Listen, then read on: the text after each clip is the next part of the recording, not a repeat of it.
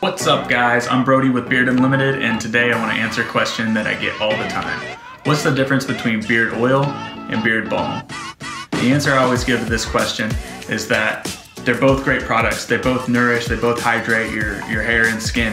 But the oil is a liquid form, so it's going to get down beneath your hair to the skin a little bit easier, and it's an awesome place to start. But if you grow your beard out a little bit longer, you're probably going to want to have some added nourishment, and that's where the balm comes into play. And the balm is awesome because it's got some beeswax in it, so it gives you a little bit of hold. You can style your beard, tame those flyaways.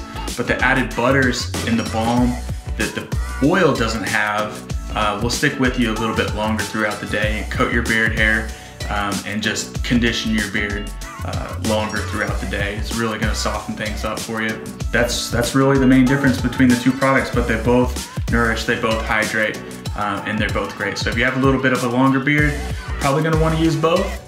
And I hope that answers your question of what's the difference between a beard balm and a beard oil. So thanks for watching. As always, beard onward.